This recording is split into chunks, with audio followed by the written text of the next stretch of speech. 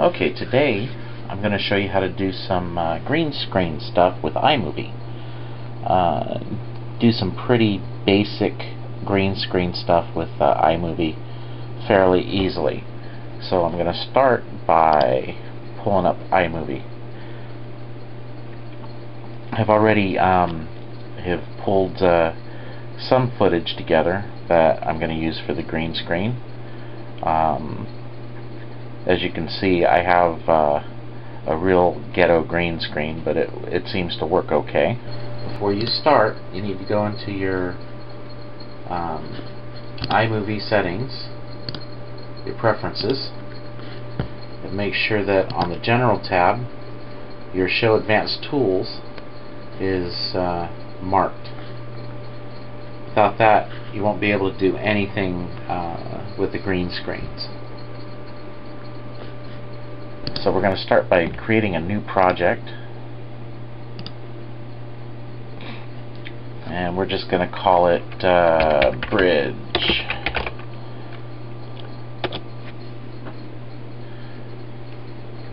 Okay, we're going to start by finding some stock footage, a good background image. I've already picked one out, and that's going to be this one here. Put it in there. Now, next thing we need to do is change the duration of this. It's 4 seconds. We need to go for at least, I'm going to say 5 minutes. We can always cut it down later as we need to.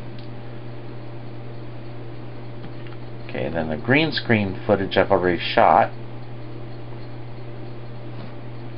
Got this shot of a bridge from an action play set.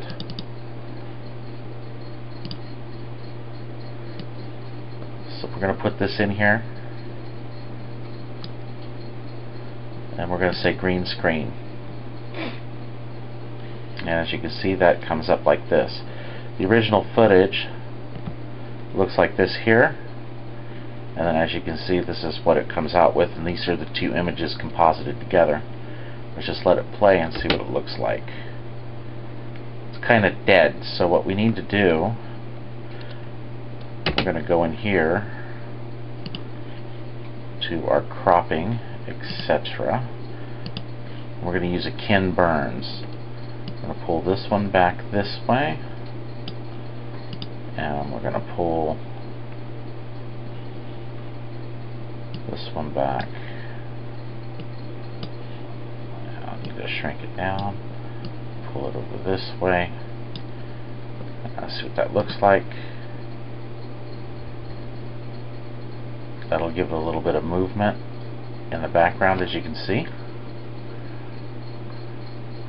It's not a whole lot, but I think it'll work fine.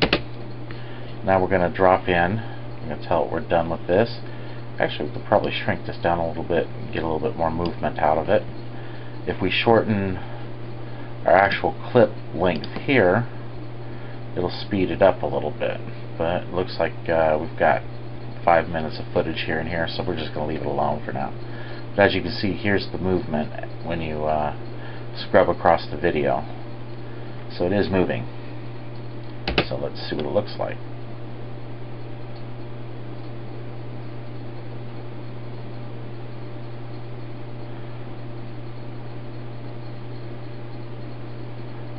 The next thing we're going to have to do is we're going to have to actually compile this, render it into a movie, because we can't stack another event on it. This is actually going to be 3 layers. So let's go ahead and export movie. I'm just using the medium settings. I'm going to export it.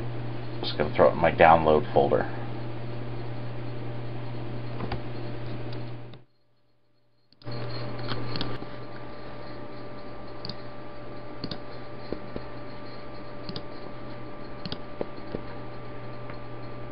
Okay, now the movie's rendered down. I just have iMovie set to throw it in my downloads folder. so it's easy for me to find. Let's see, that would be this here. We just drag that back into our background plate event.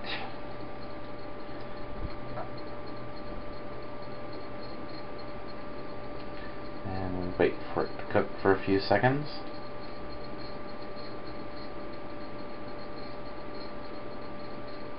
And there it is. Okay, so now we go down here and we delete this.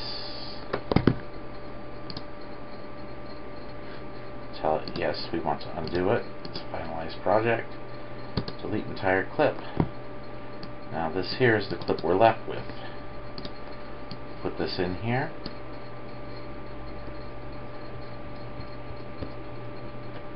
Now the next thing we do is we pull the audio, or not the audio, but we pull the clip.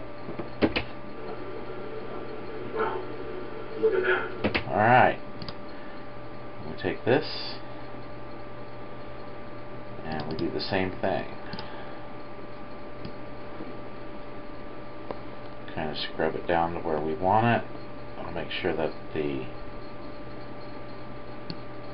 navigation console's there. Again, hit the green screen. Okay, so now let's take a look at the whole thing.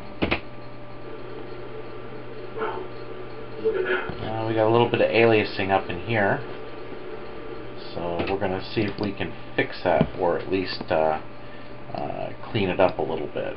The way we can do that is we click on, this is the clip we're working on, and we just kind of futz with the settings here. Maybe take a little green out, add a little red, or maybe not. You want to be mindful of what it's doing to the background.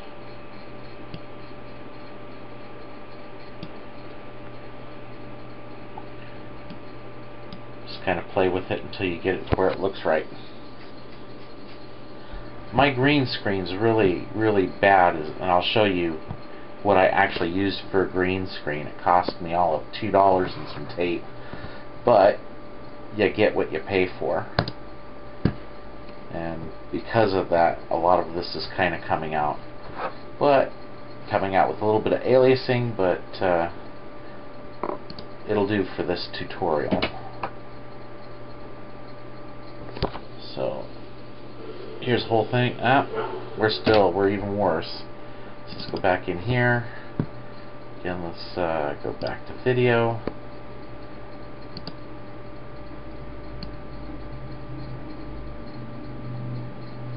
Let's take a little bit more green out of it. Got a little bit more red. A bit more blue. Let's put the contrast a little bit. Brighten it up, or not.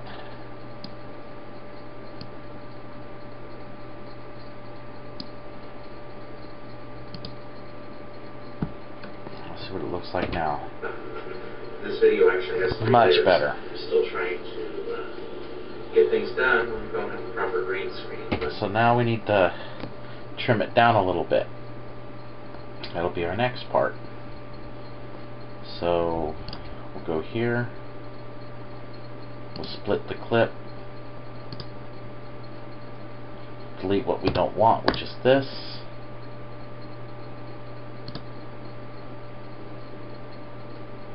We'll go in here, kind of scrub over, tell it to trim to playhead. Now let's take a look. From the beginning. Well, we still got a little bit to go here. That's the problem with this, it doesn't show me.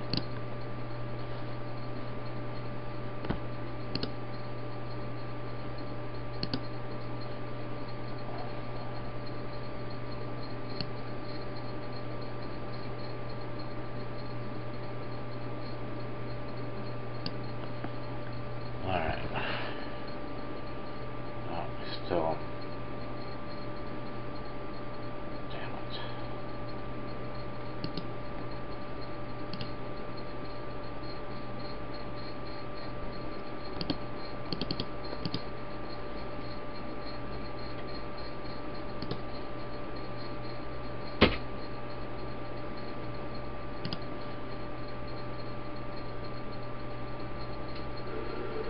There we go. Look at that. Cool. There we go.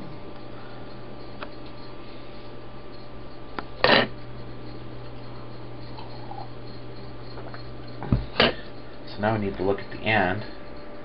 Make sure it's not too munged up. The green screen, see what happens. Actually, I want to remove this. There we go.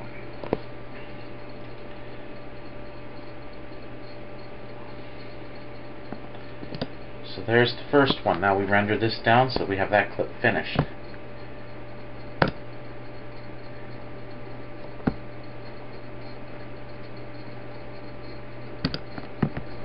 In case you're wondering how I did that shot, this is my little ghetto green screen. I got a light over here.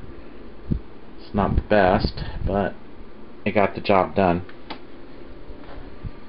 Of course, now that's a tripod. That's what I used for the camera shot. And this is what I actually used for the foreground or the bridge part in the second layer. Just took the camera down like this, and I had a piece of that paper behind it that I used as a green screen.